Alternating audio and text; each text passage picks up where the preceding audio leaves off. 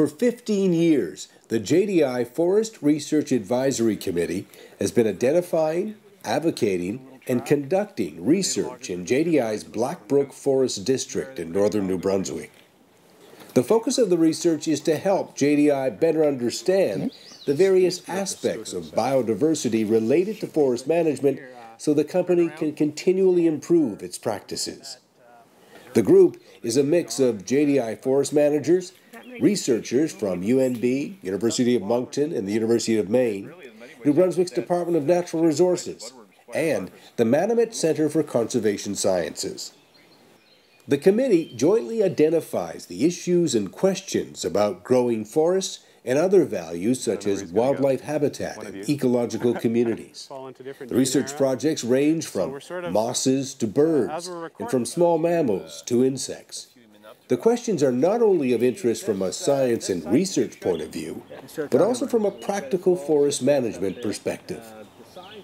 We know a lot more about what kind of animals and just biodiversity in general that are occupying these plantations, and what might be some of the things that are missing. And so we've actually identified those and are now working, in fact today out here in the forest, looking at these adaptive reserves that actually came along as part of this process, and try to put scientific value into those and figure out, well, how can we develop some nice comparisons over time and actually take what we've learned in terms of what the pieces that are missing and incorporate those into silvicultural strategies, including taking the plantations that were lacked maybe some structure and other kinds of things, coarse woody debris, and figuring out how to diversify those in the next entries as they're commercially thinned without compromising the wood products that come off of the forest.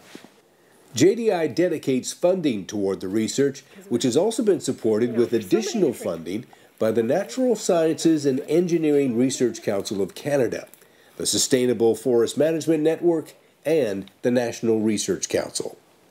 That funding has supported over 30 graduate students involved in a concentration of different studies, including group studies with students working together on projects. Once or twice a year, the graduate students present progress reports to the committee and receive feedback from JDI managers, researchers, and other project participants.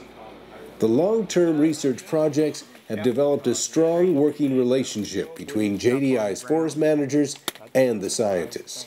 In fact, the research work has been influencing the on-the-ground best practice management of JDI's woodlands operations. Well, it's a balance between forests for economic drivers of our economy, because there are always going to be some differences. We want to harvest the trees, and we want them to grow fast, and we want to produce products out of them, and that's one side of the balance. And then on the other side is we want there to be habitat, and we want to have all of our natural species have a place for them out there. And the more that we can learn about sort of how forests can produce both economic values and environmental and social values as well, the better off we are.